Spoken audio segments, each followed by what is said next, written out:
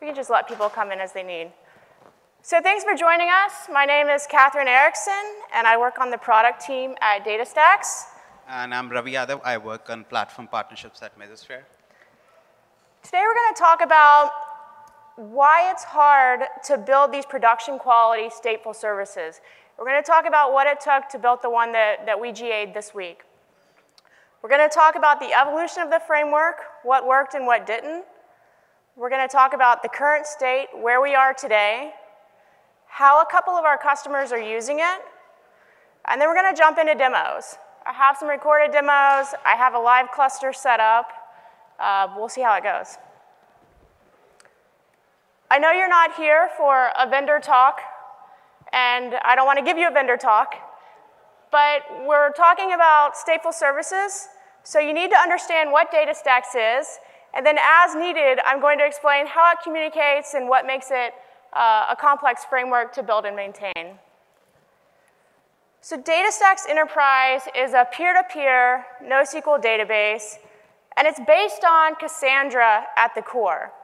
And on top of Cassandra, we add search, analytics, graph, and other enterprise features. It's often used for personalization apps, messaging apps. We see a lot of sensor data and Internet of Things applications.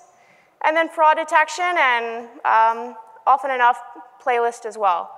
Come on in, guys. So let's dig into what it really takes to build these production quality services. I'll turn that over to Ravi. Thank you. So we want to talk about what does it really mean by a production-grade stateful service. So when you're trying to build a stateful service, you have to think about different things like how would a service deploy? How would it be maintained over time? How would you find host for all the tasks? How would you go from 0 to 1? So for example, if you're trying to do a configuration change, how would the service behave in your entire cluster? How would you do resource accounting for reserved resources or persistent volumes? Then you need to think about things like how would you reliably recover data? When a task goes down, how do you put it back to where it was? So the point that I want to convey is writing complex stateful services like DSE is hard. So you have to think through all the challenges and the caveats on how it behaves in a container orchestrator like DCOS. So for that, to solve for that, what we've done is the team at Mesosphere has built an SDK called DCOS Common, which provides shared patterns and design patterns for deployment, maintenance, and resource accounting, and solves most of these complex operations for you. So here is a quick example on how an update works with the SDK.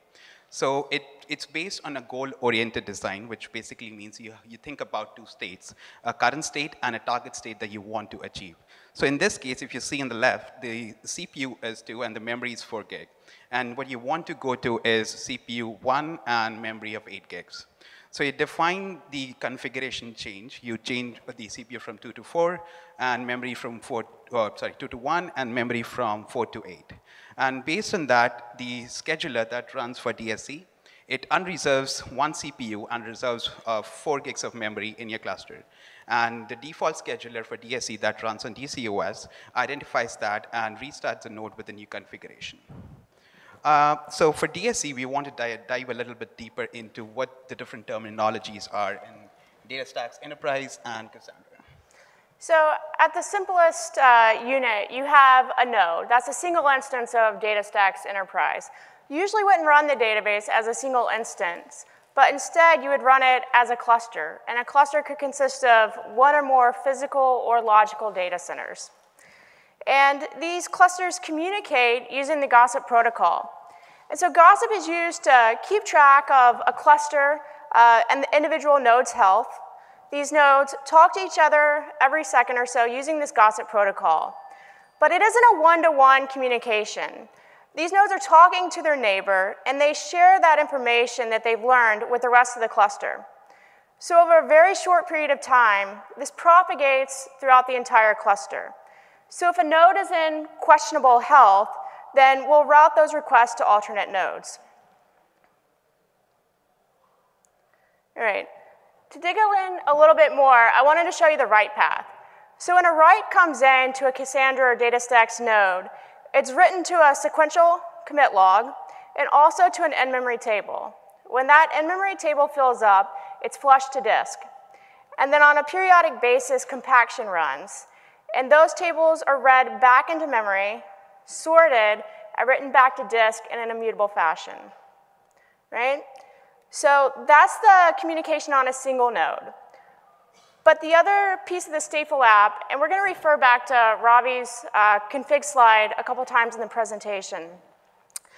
So DataStax Enterprise, depending on if you're using search, analytics, and graph, and some other components, can have upwards of 30 configuration files. And within the framework, we needed to expose all of these, or we needed to expose these in a way that customers could use any of the settings that they frequently change. As an example, the Cassandra YAML file has upwards of 1,000 settings that could be changed, and each one of these takes about 5 to 10 minutes to expose in the framework. Of course, you have DSE.YAML as well, and then we expect production changes to the configuration. Depending on what season it is, what the shopping trends are, what's going on with your customers, you may change. Heap settings, you may change. Other tunable settings in production environments. And so we expect that. And so to expose all of this and to provide a seamless customer experience, we use the SDK from Mesosphere. So Ravi's going to talk a little bit about that SDK.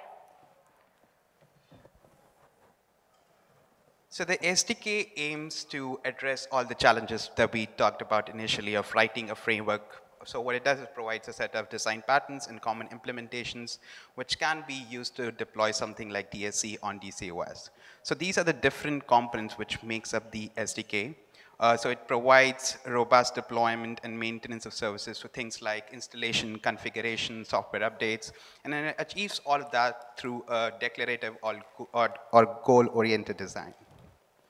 So now we're going to talk about the evolution of the framework, how we started working together, so DataStax and Mesosphere, and how the framework evolved over time. What did we learn over time in terms of building the framework, how we deployed it at different customer environments, and how we fixed those issues in the framework to solve for the customer. Thanks. So when we take on technology partners, we want the low-touch interaction that satisfies all the customer requests, right? We thought, we're going to build a service that's easy for us to develop and easy for us to maintain. If you think about this in the concept of a Docker image, the things that you would expose as environment variables are the things I wanted to expose within the DCOS service. And so we did this pretty quickly, and we deliver it to the first customer, and they said, that's actually not what we want. We don't want to customize something, and we don't want to extend what you've done. We want you to expose everything that's possible and then bring that back to us. So they're saying, deliver us a plane that we can fly because we don't want to build one. And so that's how we got to version 2, which required some really big changes for both companies. The first was that we needed a dedicated engineering team for this integration. So we have one full-time person dedicated specifically to developing and maintaining this framework. We work hand in hand with Mesosphere.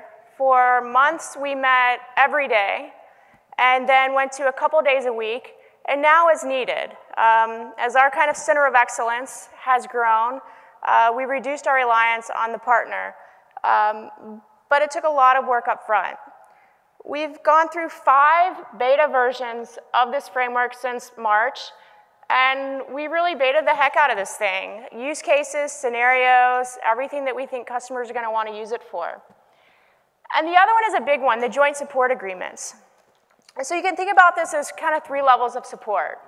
You have support from Mesosphere for DCOS, support from DataStax for DataStax Enterprise, and then the joint support supporting this framework. As a real example, we had a customer come to us with a support ticket, and they didn't know who to submit it to. They were trying to deploy a cluster. They had this error that they were seeing in DCOS, But remember, they see their DataStax logs in DCOS now as well. So it turned out to be a really simple DNS communication error. But because this integration is so tight, customers don't know who to call. And so what we had to do was make it OK for them to call either team and establish a process that we could work together to solve these tickets. So by doing this, we're providing this service that really does have some value add on what our platform offers today. One of the big ones is configuration management and the ability to roll back to previous configurations. So if you think about a retail company, and on Black Friday, they expect a burst. They need more CPU, more RAM per server. They have slightly different heap settings. And on this first Black Friday, they work really hard to get these settings just right. Well, you don't want to go through this exercise again the next year. So what's great about this integration is that you can have your Black Friday configuration, and the week of Thanksgiving, you can roll that configuration out. You can go back to that previous good state of that configuration, and when that burst is over, you can roll back to your normal running state. So then you have what comes with that is the vertical and horizontal scaling. So DataStax and Cassandra customers are very used to the horizontal scaling concept, the guarantee of linear scalability. But what helps these customers with burst is that they can add not just nodes, but also add resources as needed. And then the uniform deployment of these apps. We don't really think of ourselves as an emerging technology anymore. NoSQL is the standard. And so our customers have a higher level of expectations from us at this point. They're building these smack stack architectures. There's a lot of upfront work. And once they do that upfront work, they don't want to do it every time. They want to be able to deploy the apps and the glue that connects them in a uniform fashion. And so that's what you get from the integration. All right, so let's talk about the current state. So we GA'd the 2.0 release this week, and we have two services in the catalog. We have DataStax DSE, that's the database, and we have DataStax Ops, that's the Ops Center Management GUI. So you need the database.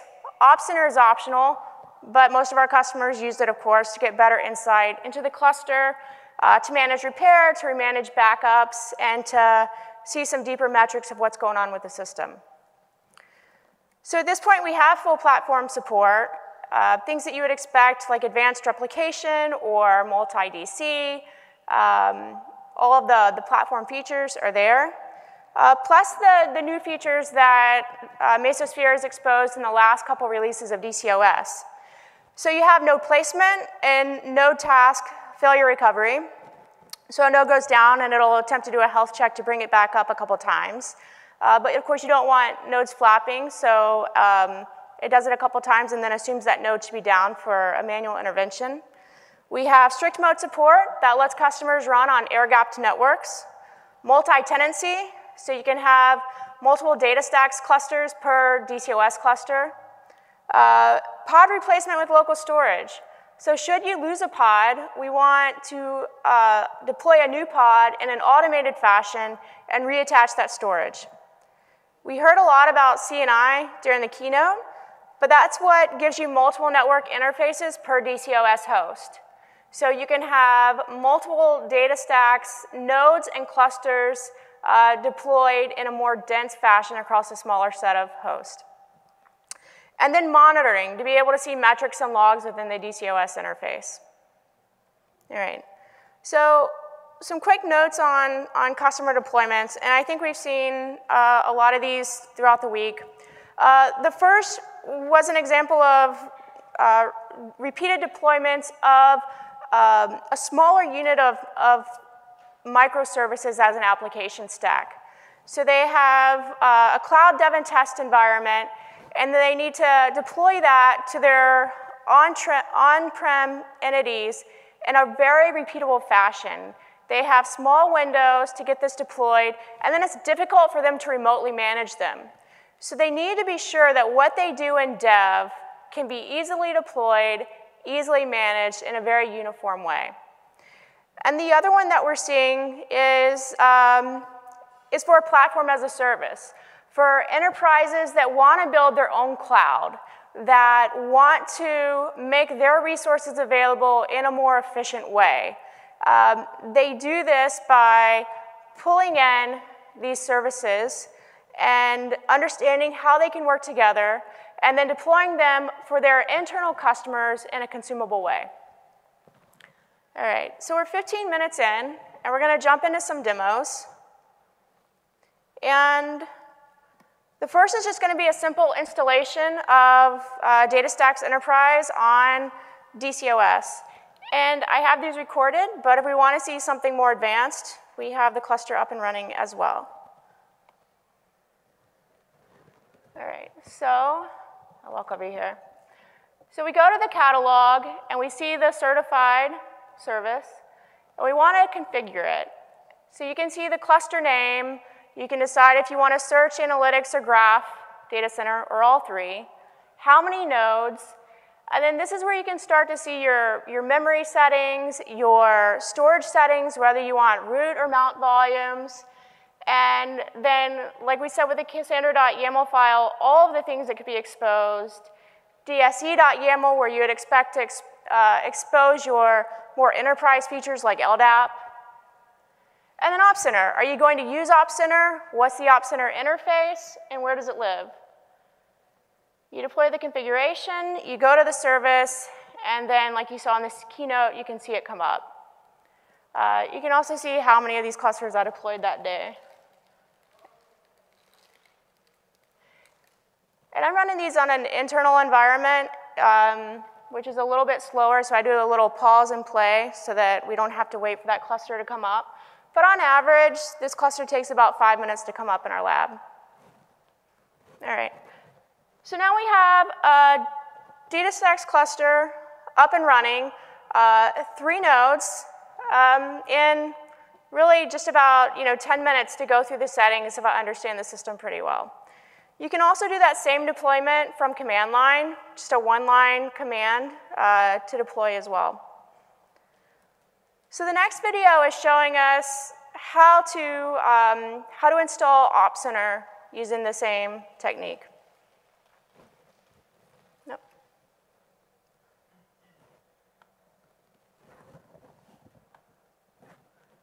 Is it playing? There we go. So we see that DataStax is running in the services. Now we want to install Op Center. So we want to configure that. There's a lot fewer options here.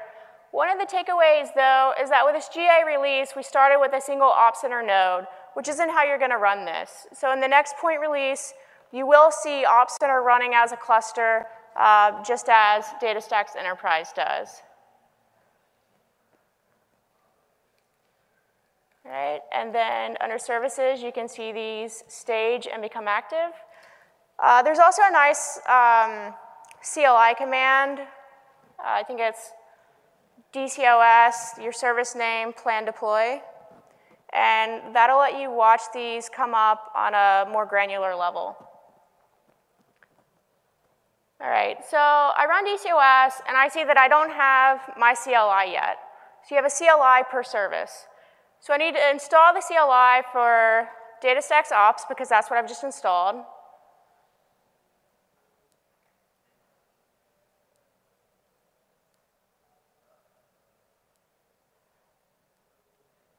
All right, so now I'm running DCOS, DataStax Ops endpoints, and what I want to see is the endpoint task within those containers. And the one that I want to look at is Op Center itself. So I want to see the URL for the Op Center endpoint. So I add Op Center to the endpoints, and then I can see the URL that's available.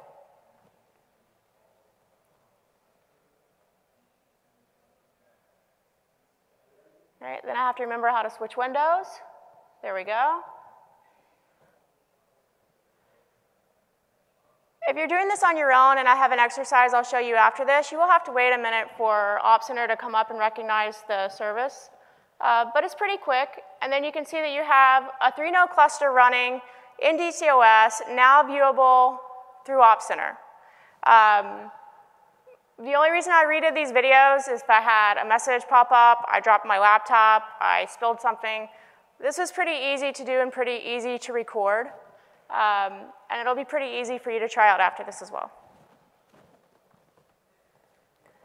All right. Did anybody use the CLI in DCOS 1.8? No? Okay, well if you did, try it again because it's vastly improved at this point. And so this next video is going to show you a little bit about the CLI. And next time I give a talk, I'll use a larger text in my videos. So the first thing that you have to do is install the CLI. You go to that little arrow, you grab a copy-paste. In my system, I have to add sudo to the curl. So if you see a difference, that's why. Then you have to think, what was my password for the last 6 years? So once you get that, you're ready to go. All right, at this point, you might notice that I'm actually using a different cluster than the previous day. I was just waiting to get 110 installed on my system, so I was using one of Mesosphere's clusters till mine was up. All right, so now we're installing the CLI for Op Center just like we did before.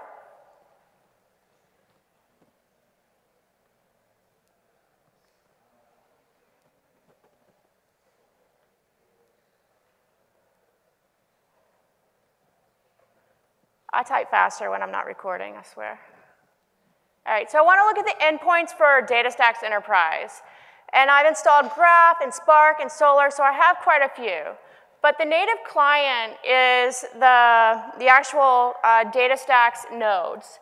And those are the ones that I want the endpoints for. I want to see the IP addresses, but I also need the name of this node that I want to go to. So now at this point, I'm saying, give me a terminal on this node, which it does pretty easily now. And if you've used 1.8 before, that's pretty awesome. SQL-SH is what you use to interact with a Cassandra or DataStax cluster. So I'm just SQL-SHing into a node. And at this point, we're going to create a key space. And a key space is just our concept of a database. I created the key space customer. And I'm just going to paste in a create table command. And then we're going to load some data. These are just some, I'm going to give all these to you as well. These are just some simple insert statements. And then as easy as that, we can query this database. Cross your fingers. Don't worry, it's a video. There we go. All right. So the hardest part of that was remembering to put a semicolon at the end of my commands. It's really simple to use. All right. So we stated that one of the values here was in being able to add a node within the interface. And so I'm going to show you that here, but then we're also going to look at that live in a few minutes as well.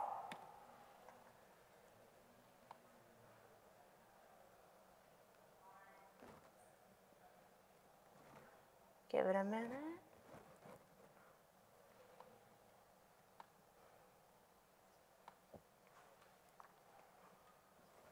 All right, so we're going to go to the DataStax service, and we're going to say that we want to edit. If you're used to the old way of doing things where you needed your JSON file, this is still super friendly. You have it all right here.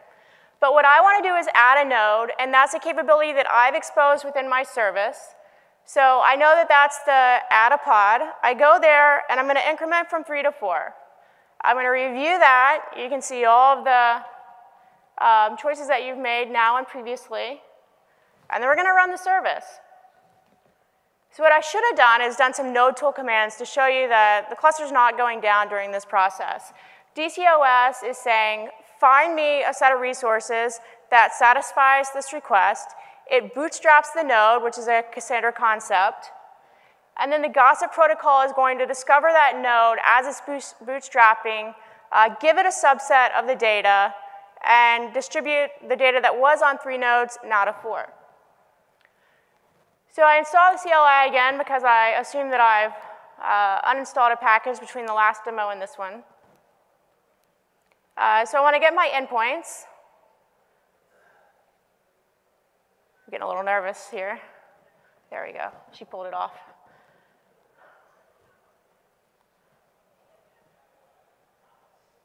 All right, and so now we need to get the IPs again. So we want to look at the native client, and the goal here is to see 4 nodes instead of 3.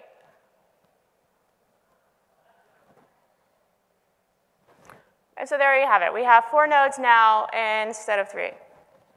All right. So we're only at 25 minutes, and we have 40. So I want to show you a few things that we've done before we open up for questions. Oh, wait. My video personality has other ideas. All right. So we're going to look at the op center endpoints, and we want to see an op center that we've gone from 3 to 4 nodes, right? Because we have this management GUI. We've added a node. It should be apparent with an op center as well.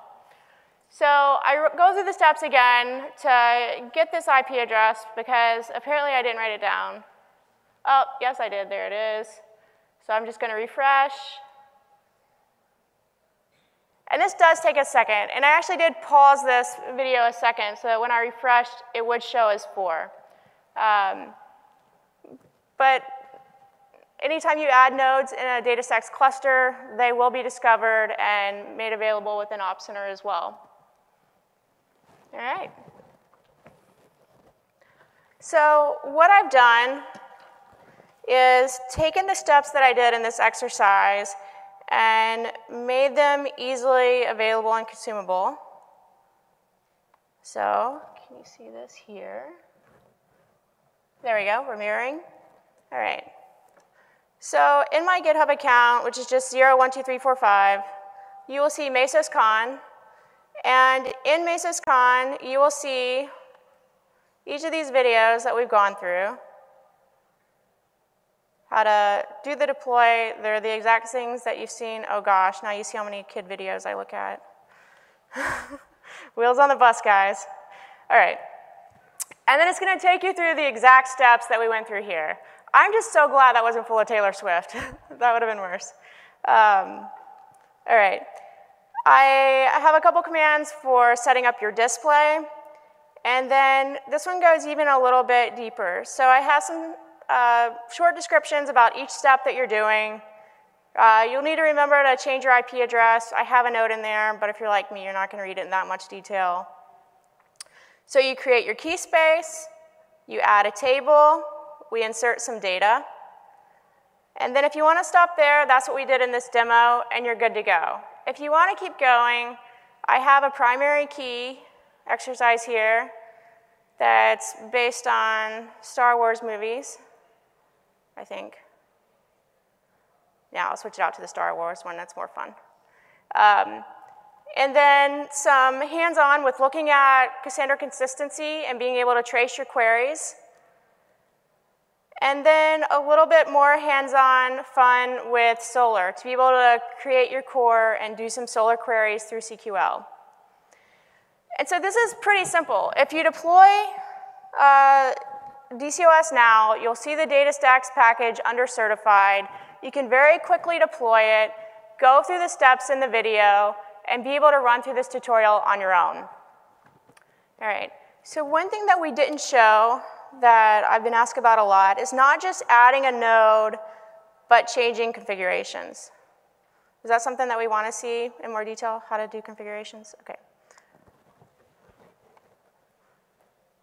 All right, so we have our environment here, and let's see. I just do it like this. Okay, that's the agent CPU, and we want the CPUs per the node. And so at this point, we cross our fingers that my cluster is not under allocated. And so I'm saying that for every node in this cluster, I want to move from 2 to 4 CPUs. And we really will do this live because I don't know what's provisioned in the cluster. All right, so we reviewed it, and we'll run it.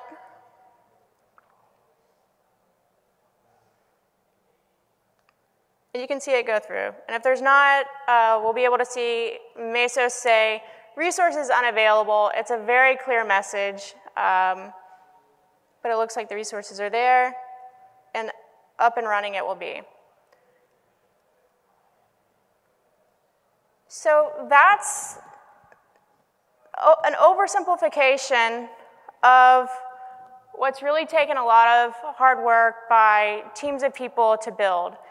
I think for anybody taking on the framework now, it's not going to be as hard. We worked through a lot of issues, we worked together. We're 7 months into the SDK, which has matured a lot and very quickly. So hopefully we worked through some things so that you might not have to. But we're happy to answer questions about how people are using this. Yeah, it looks like I didn't have the CPU. But we're happy to answer questions about how people are using this, what they're using it for, deeper questions about the framework and service that I didn't go into. We're happy to answer any of those. Go ahead. How do you do upgrades? You showed us like the configuration changes. How do you do like version upgrades? So point upgrades are pretty easy, right? Because we're not making major changes. And even rarely are there changes to the SS tables. But in, was it 1.9 or 1.10 that upgrades were exposed? 1.10? 1.10, yeah. So we've just released our first GA, right? So we haven't exposed an upgrade process yet, but it's there. You expose it in DCOS, the steps of that upgrade process, and then it rolls through the cluster to enable that upgrade. One limitation right now is Cassandra has this concept of rack awareness, where if you have 100 nodes, you don't want to upgrade one at a time. And so you want to upgrade one rack of nodes at a time. And a rack will guarantee you that the same replica isn't stored on 2 nodes that are in that rack. So if you have 3 racks and you can sustain the performance loss of taking down an entire rack, then that would be your upgrade unit. But more likely, a subset of those nodes in the upgrade unit. So right now we do use placement constraints through DCOS. And those will work with rack awareness in one of the next versions. Safe harbor. So is it like through the DCOS that come online or is it like outside? Yeah, it'll be through DCOS and we'll expose it. Do you want to talk any more, Keith, about how it's exposed? Yeah, it's a feature of our enterprise DCOS, deploying the data list, and it's right now from the command line. And we have things where a partner like DataStax, so I'll repeat all this because maybe it's recorded. So this was released with 1.10. It's an enterprise feature of DCOS, and we've added the plumbing so that a partner can do an upgrade. We have safety, we have checks in place, like where you can, or on a package you can define like these are the versions I can upgrade from or downgrade to, because we have support for downgrades as well. So we have guardrails in there so you can make sure that a customer doesn't upgrade from to an incompatible version as well. And we have other niceties that we've built in there, and we'll eventually plumb that through to our UI. And then we have, like you were saying, we don't have support for fault domains yet, or racks. We'll add that, and then we'll have more advanced strategies for upgrades so that you can upgrade, 3 nodes per rack. Yeah. Then go to the next set. So. The other thing we get asked about a lot is the upgrade path of the 2 independent services. And if you've used DataStax Enterprise, the way it previously worked was that our agents weren't backwards compatible with the different versions of Op Center. But with the newer release of Op Center, all agents which run in the DSE nodes are backwards compatible. So as you upgrade Op Center, you aren't forced to upgrade that the database at the same time. And if you think about your production use case, while upgrading that management GUI for some new features and goodness is, a pretty easy decision, upgrading your database is something that you usually plan for in more detail. So that's something that's there and ready. Sure.